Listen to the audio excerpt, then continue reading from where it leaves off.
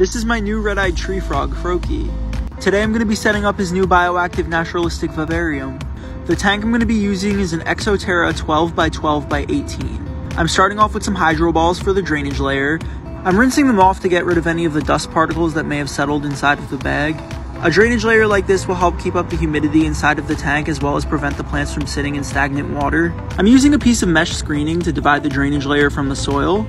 This will help keep everything in place and prevent it from mixing. I also forgot to mention, but I'm using this cork bark background. I'm making my own soil mixture with a variety of materials. The mixture I'm using is roughly about 30% eco earth, 30% cypress mulch, 30% moss, and about 10% of leaf litter.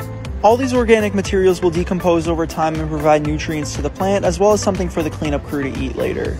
I added the cork round to the back of the tank for some height and filled it up with some soil mixture. I decided to plant this really beautiful purple wandering Jew in the corner of the tank to add some height. The next plant I decided to use was this Peperonia red ripple. I decided to put it in the back of the tank as some filler. And the last plant I added in the front of the tank was this red earth star, and then I added a nice deep water bowl for the frog to soak in and misted down the tank. Next I added the cleanup crew, which were these springtails. Just dumped the whole container inside the soil and added some fake plants at the top of the tank to fill it in. Finally, I added some live moss to help keep up the humidity and add some extra color to the tank. Stay tuned for part 2 where I add Froakie to his new setup.